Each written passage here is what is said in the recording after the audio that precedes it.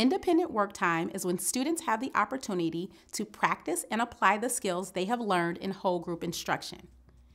It also allows teachers to monitor and evaluate student understanding of the skills taught in order to adjust instruction to ensure all students master the lesson.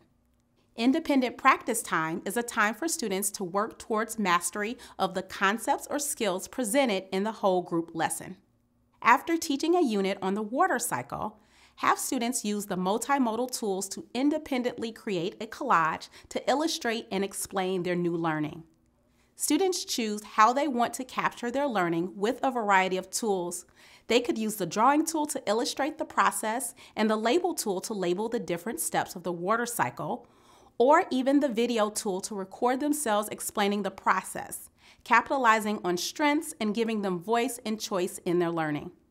When teaching about retelling, assign an activity that includes a mini lesson built right into the Seesaw canvas that students can refer back to that reinforces the instructional content and allows students to independently retell the story.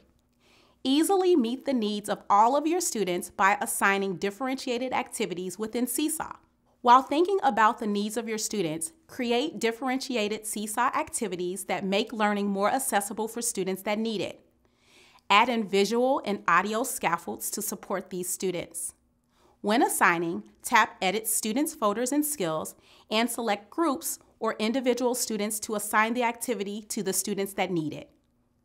Pro tip: whenever you create a Seesaw activity, just copy and edit to duplicate the activity and add your scaffolds and language supports. Seesaw allows teachers to connect with students even if they are not physically present in the classroom space. Use the multimodal tools within Seesaw to share links to resources, or use the video tool to record a short mini lesson or post a discussion question to the journal and have students respond in the comments. Seesaw keeps students connected to their classroom community even when they are not in the classroom.